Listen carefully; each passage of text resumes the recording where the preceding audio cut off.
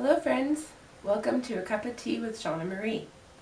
This week I have been sick with a flu and I feel better today, but obviously not 100%. So thankfully I'm able to make a nice video for you, and I'm really glad about that because it's my desire to come faithfully every week if I can. So here I am doing it. It was really easy for me to think of the topic for this week because while I was, using my Facebook this week, I noticed that it seems like people are sick, and that can be of no surprise in January, but it also seems, I probably should talk louder, it also seems like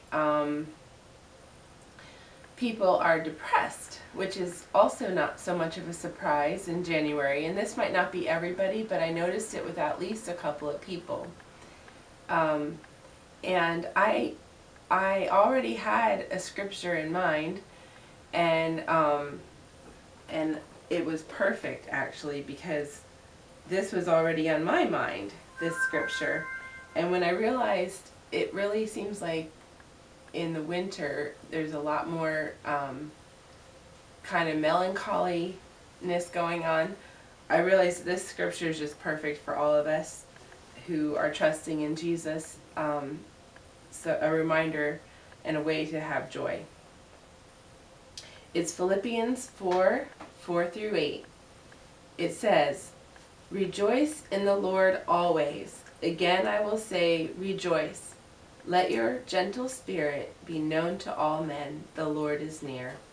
Be anxious for nothing, but in everything, by prayer and supplication with thanksgiving, let your requests be made known to God.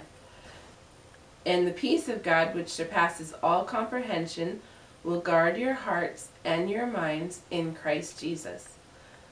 And then this is the part of the scripture that I already had in mind to read, was verse 8. "Finally, brethren, whatever is true, whatever is honorable, whatever is right, whatever is pure, whatever is lovely, whatever is of good repute or reputation, if there is any excellence, and if anything worthy of praise, dwell on these things." This does say whatever is of good repute. I think that means reputation.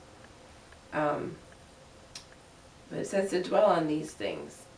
When I was reading some of the comments that a couple people made about just being down, someone else responded to one of these comments and said that she will dig herself out of depression by thanking God for small things, warm blankets, hot water, good things that she can think of, and just name as many as you can and thank the Lord for them. So the spring will come, and if you are finding yourself in that place, let me encourage you to thank the Lord for His salvation through Jesus Christ, and that's the biggest thing you can thank Him for. And then when it comes to the just day-to-day, how you feel emotionally, just thank Him for those little things: a cup of hot tea, a good meal, a warm house, health, and be thankful. I hope this blessed you today. Thank you for joining me for A Cup of Tea with Shauna Marie.